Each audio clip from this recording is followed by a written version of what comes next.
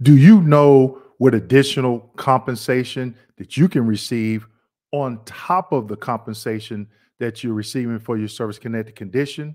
And that additional compensation is called special monthly compensation. Today, I'm going to be discussing the VA's definition, some of the requirements, and how you can identify it in the VA's rating schedule. So stand by.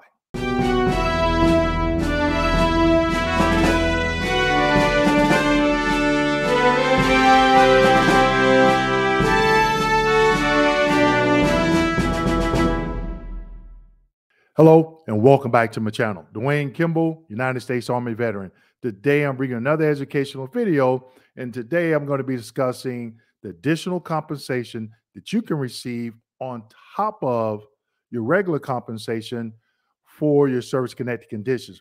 And that additional compensation is called special monthly compensation, also known as SMCs. There's several different types of SMCs. I did a video last year where I explained SMCK, SMCS, and SMCL. I'll link that video at the end of this video so you can review it, okay? But today I have a couple of slides I'm going to show you. We're going to go over the VA's definition for special monthly compensation, some of the requirements, and how you, the veteran, can identify it in the VA's rating schedule. So let's get into it. Slide number one. Here in slide number one, you can see this is the M21 reference for definition of SMC, also known as special monthly compensation.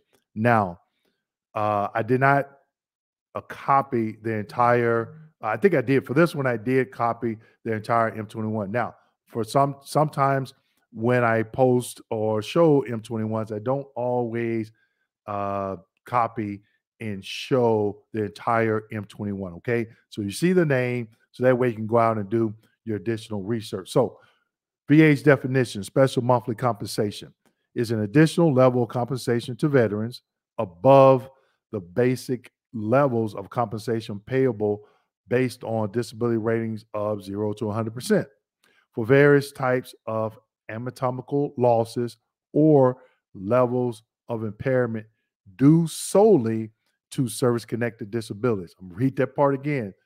Due solely to service-connected disabilities. And below, they have some links to some other information like the SMC training guide. You may not be able to open that one because it says it's on the intranet, not the internet. And then they have a training materials. And these are things that VA employees can click on and get additional information if they're trying to service connect any veteran for an SMC. Then it has the 38 USC, and then it has the 38 CFR that covers the definitions of the SMCs, okay?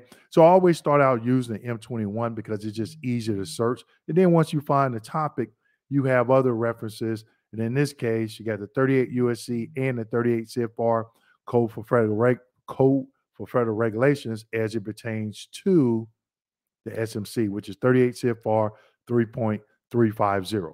Okay, so slide number two. And here in slide number two, this is 38 CFR 3.350 that we just saw on the previous slide. Okay, so it says special monthly compensation ratings. And it goes on to say special monthly compensation under 38 USC, and it gives that USC name, is payable for each anatomical loss or loss of each use of one hand, one foot, both buttocks, one or more creative organs, blindness of one eye having only light perception, deafness of both ears, having absence of air and bone conduction, complete organic aphonia with constant inability to communicate by speech, or in the case of a woman veteran, loss of 25% or more of tissue from a single breast or both breasts in combination. Okay. Now, there are several SMCs.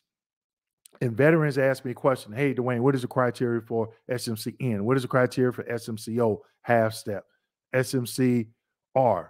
I do not have all the criteria memorized. There's too many.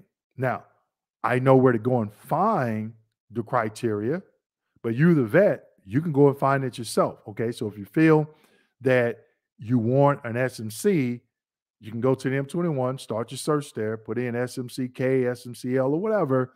And when you get there, it'll tell you the ones that's highlighted. I have highlighted in red here from 38 CFR 3.350, the criteria for that particular SMC that you may be seeking. Okay.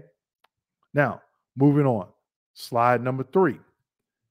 And here in slide number 3, this is, I took a screenshot of the genitourinary system in the VA's rating schedule. Okay, so now we're going to get into how do you identify an SMC in the rating schedule. So when you get to the genitourinary system, at the top, there's a note.